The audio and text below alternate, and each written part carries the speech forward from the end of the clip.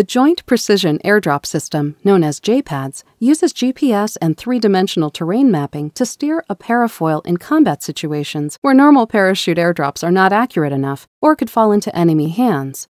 It can be dropped from a high altitude or through cloud cover with minimal loss of accuracy.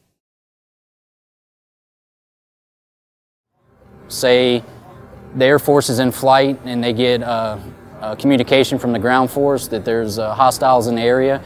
The Air Force can hook a laptop up to it and change the coordinates to give it to a different DZ or a different part of the DZ that's more secure and not going to put anybody's life in danger. JPADS is the operating system that we use for the precision drops. Gives you the exact winds and the exact position that you need to drop. Screamers we use as a GPS guided shoot and load that we use. Those are the chutes that steer themselves to where they need to go. JPADS is the system that we use to tell it where to go. The biggest difference that JPADS gives us is a heightened accuracy of our delivery capability.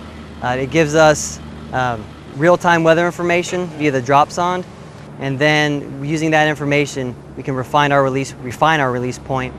Normally supplying small Army units in the field that it's hard to get convoys to or much too costly to get them there. So the units that are out there surviving on their own, when they need stuff, they give us a call and we bring it to them. They dropped from 17,000 feet, a lot of cloud cover the day they dropped, and we never saw or heard the aircraft. The only things that they receive is what we give them, so it really makes us feel better about our job, knowing that we're a part of the fight as well, knowing that we're sustaining them so that they can make it home back to their families.